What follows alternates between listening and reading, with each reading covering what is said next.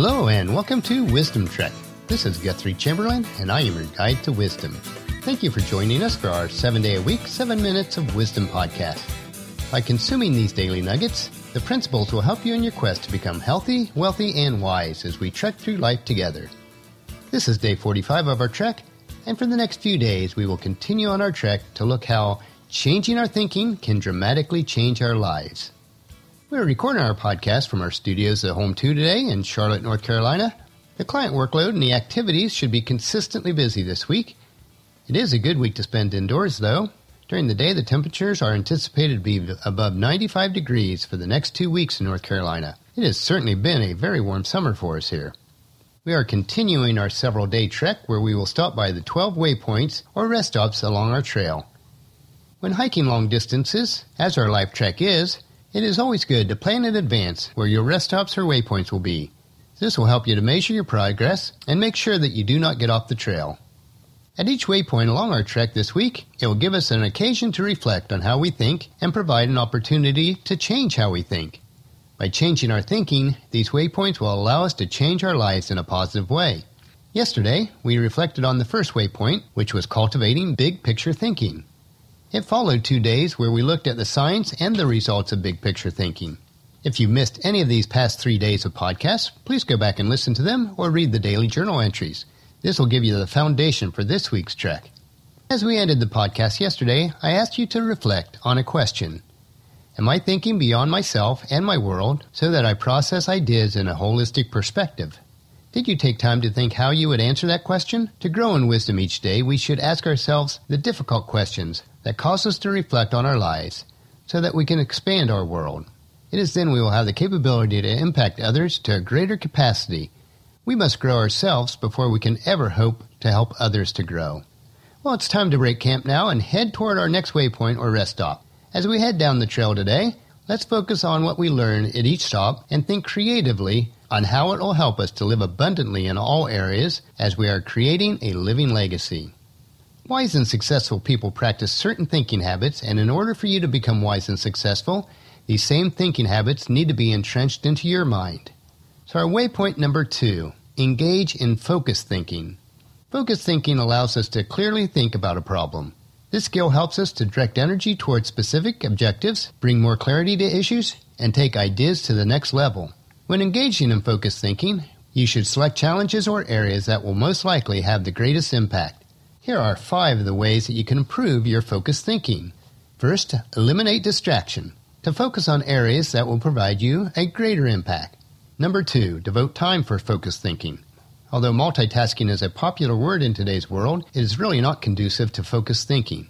New evidence has shown that we really cannot multitask, and for most people, working on multiple tasks at a time is really counterproductive. Number 3, keep items of focus in view. You must concentrate on things that matter. You must keep the most important items of focus in front of you. Number 4, set milestones. When you set clear objectives, it is easy for our mind to focus. And number 5, question your progress. Periodically monitor whether you have made progress. Progress is the best measure of whether your focused thinking is working well. As you gain wisdom and experience, the need of focused thinking becomes more crucial. The more you grow, the more focused you can be, and you need to be.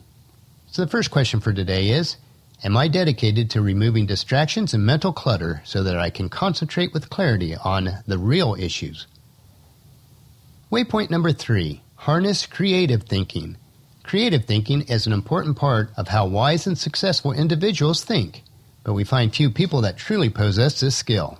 To be a creative thinker, you need to value ideas, enjoy exploring options, embrace uncertainty, celebrate the unconventional, connect what seemingly is unconnected, and do not fear failure. Creative thinking is valuable because it results in a large number of ideas to consider. To adopt creative thinking, you need to be seeking new ideas and to learn more. Here are 5 ways to stimulate your creativity. Number 1, avoid spending too much time with creativity killers.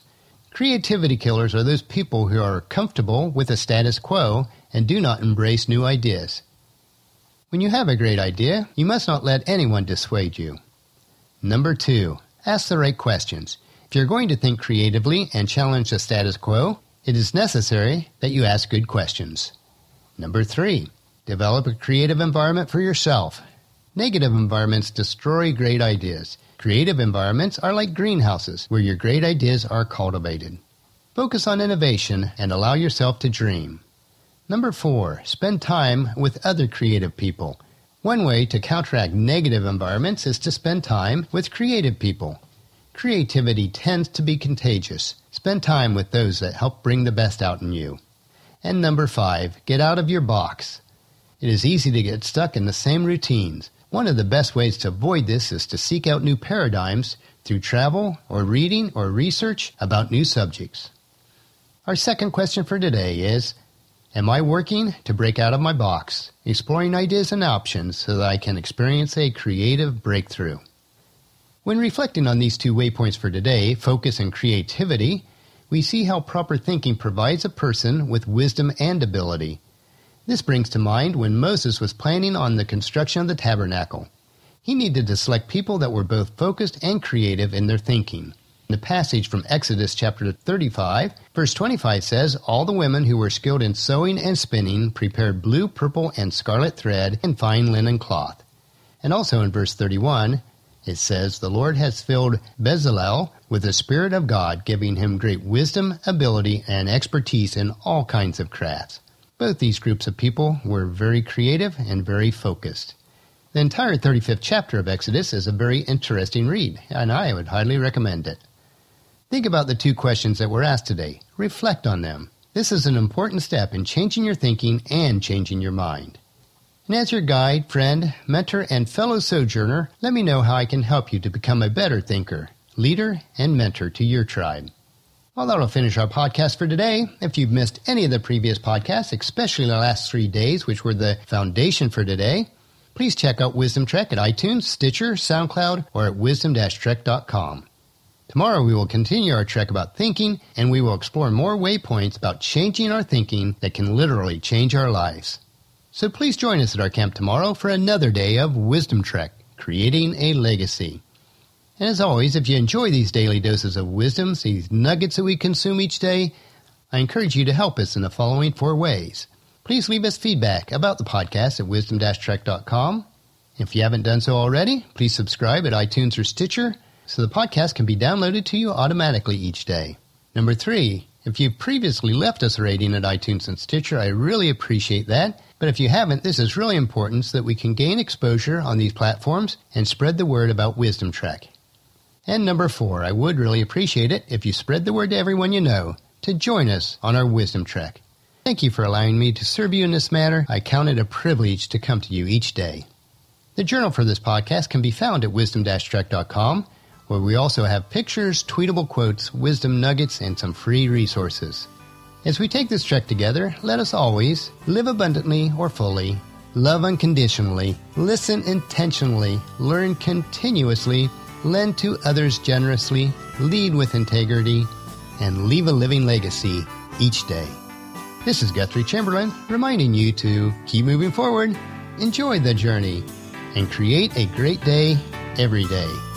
See you tomorrow.